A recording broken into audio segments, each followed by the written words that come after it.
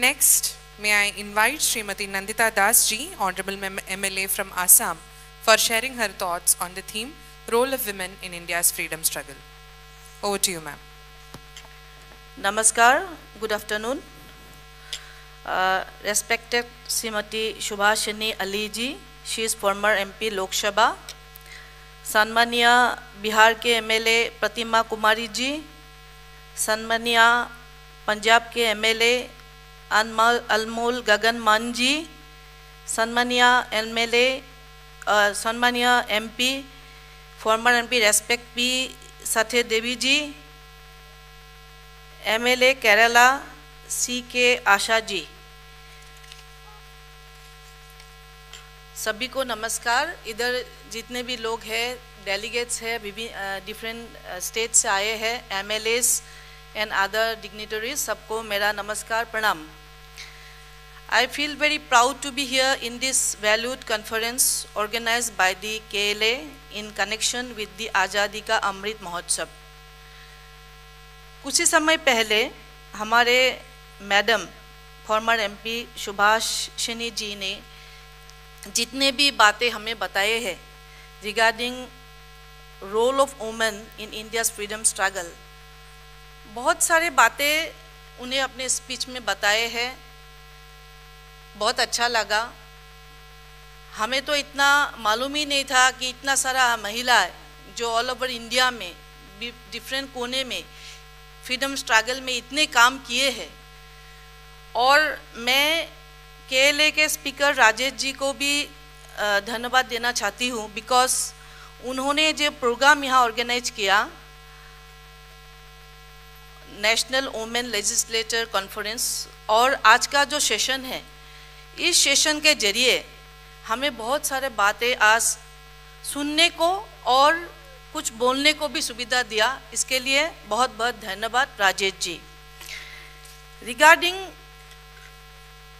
Freedom fighting में जो लड़ाई महिला ने लड़े थे, हमारे आसाम का भी बहुत सारे महिला है जिन्होंने भी अपने को बलिदान दिया है, लेकिन देखा जाता है कि बहुत समय उनके बारे में सुनना, उनके लिए उनके कंट्रीब्यूशन के बारे में चर्चा करना, ये लगता है रह जाता है। जितना होना चाहिए था उतना होता नहीं है। इसीलिए आज जो सेशन है, इस सेशन में मैं ज़्यादा कुछ नहीं बोलूँगी। कुछ मेरे आसाम के जो MLA हैं, जो हमारे आसाम के जो महिला है, जो लेडीज़ थे, जो आज़ादी के लड़ाई में काम किए थे, अपने को बलिदान दिए थे, उन लोगों के बारे में कुछ ही शब्द मैं आपके सामने रखूँगी। I am Nandita Das, an elected MLA of Indian National Congress from Bokok constituency of Assam Legislative Assembly. Many delegates will be speaking about the contribution of Indian women in freedom movement in elaborate manner. I am not feeling it necessary to repeat it again. In the context of Assam, which is said to be the gateway to Northeast India, it would be wrong if the contribution of the Assamese women is not recognized and acknowledged. Freedom fighter Kanaklata Borua died at the tender age of 17 trying to hoist the national flag at Gopur police station during the Quit India movement. Freedom fighter Bhogeshwari Fukononi was also shot dead at the same day and died 3 days later. At that time, Manipur was an integral part of Assam province. A Naga leader, Rani Gaidilu, was given life imprisonment by British government at the age of 16 when she was in jail in Shillong. Nehru ji visited her and conferred her the title of Rani. She was also given the Padma Bhushan award later. I come from the land of Mula Gabhoru, who was the first female martyr of Assam, an Ahom daughter who died fighting to save Assam from the invasion of the Sultan of Bengal. Reboti Lahon was the first Assamese woman to be sent to cellular jail in Andaman. Motiur Nessa, a daughter of freedom fighter Sahadev Munshi, gave birth to a child in jail. There are many more examples of women who bear the hardship of freedom struggling along with men but are yet to be recognized. When Gandhiji visited Assam, he was welcomed by an Assamese named Bar Raja with a nicely woven cloth of hand-spun thread. He complimented, Assam would rise to its full height in the matter of Swadeshi. Each woman can weave more than enough for themselves. The encouragement from Gandhi made a lot of women start weaving clothes.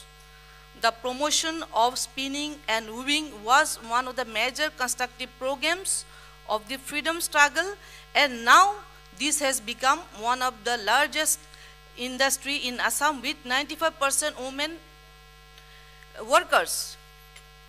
Women in Assam joined the movement in large number. Many satyagrahi training centers for women were opened in different parts of Assam. The women of Assam understood Gandhiji's concept of do or die in their own way and participated in all types of activity. In most urban areas, the boys and girls continued to play in various underground activities, organizing themselves into death squad known as Mrityu Bahini. Kanaklata Borua was one of the frontline members of the Mrityu Bahini. The year 1942 was to be momentous year for the people of Assam. The Congress Working Committee adopted a resolution for Quit India movement. Accordingly, in Assam, also in various districts geared up for the movement. The Dorong District Congress Committee decided to hoist national flag on the police station and court buildings. Kanaklata Borua led the procession of men and women coming from nearby villages for hoisting the national flag at Gohapur police station. The police opened fire at the processionists at Gohapur and Dhekiajuli and killed Kanaklata Borua, Kahuli Devi and Kamuli Devi on the spot. After the call for Swadeshi movement by Gandhiji, women in large number threw away their foreign clothes and made bonfire of them. Women in Assam organized picketing in front of shops dealing with foreign clothes, liquor and opium. They also resorted to a number of underground activities which included disruption of communication by cutting telegraph and telephone lines, sometimes even destroying building and railway lines and burning government buildings. Needless to say that these freedom fighters who had chosen this revolutionary path had to face untold miseries. Often they worked for days together without a wink of sleep or a morsel of food, exposing their lives to great risk. They used to visit different places and carried secret messages and propagated the underground movement. Sudhalata Datta once covered a distance of 142 kilometers on foot with a child on her lap. This struggle of women headed by women organization was also the struggle for emancipation. Providing them a public space, it gives them a space to define a self-image in terms of an individual and separate identity rather than the traditional identity of being someone's daughter, wife, or mother. It is for this reason that the British Prime Minister declared in 1930 that who they are afraid of was not Gandhiji, but the innumerable women of India who became the mouthpiece of the message of the revolt in every household. No military force could suppress such an awakening. This is a short description of the freedom struggle of women in Assam, which is placed in this August Assembly for information to all concerned.